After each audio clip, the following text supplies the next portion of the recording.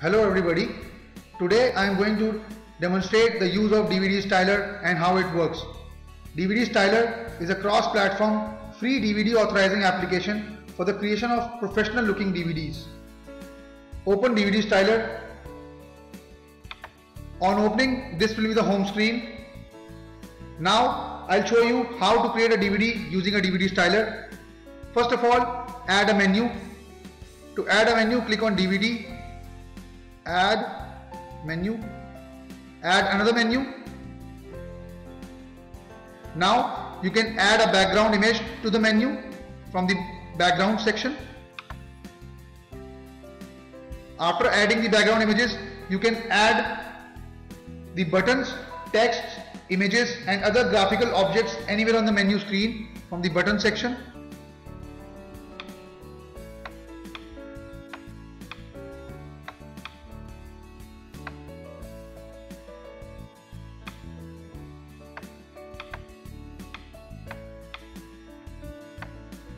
You can add a text to the buttons by right click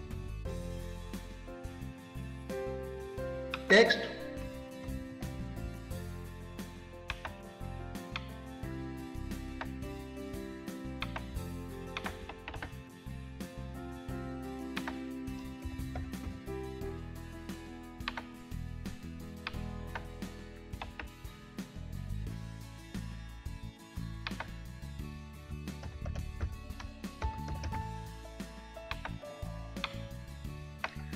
you can change the properties of the button by right clicking on the button properties.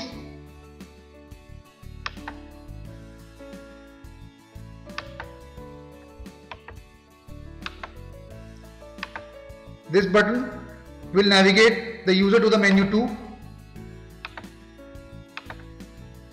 On the menu 2 screen, when click on this button, it will navigate back to the menu 1 as we have selected jump to menu 1.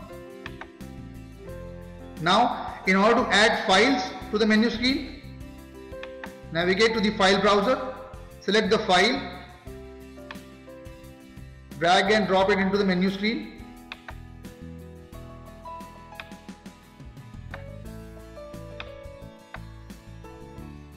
Now, to generate the DVD, click on Burn button, select Preview as we are just generating a DVD on our system and not burning the DVD. Click on Start button. This will start generating the DVD. Now once the DVD gets generated successfully, it will open the DVD automatically, or else you can also open the DVD by navigating to the path you have provided before generating the DVD and can open the DVD from there. Now you can see that the DVD contains all the buttons, images which you have provided while creating the DVD. On clicking the menu item buttons, it will take you to the menu 2 screen where both the videos are present along with the home button. On clicking the home button, it will take you back to the menu 1 screen as per the properties which we have provided to the buttons.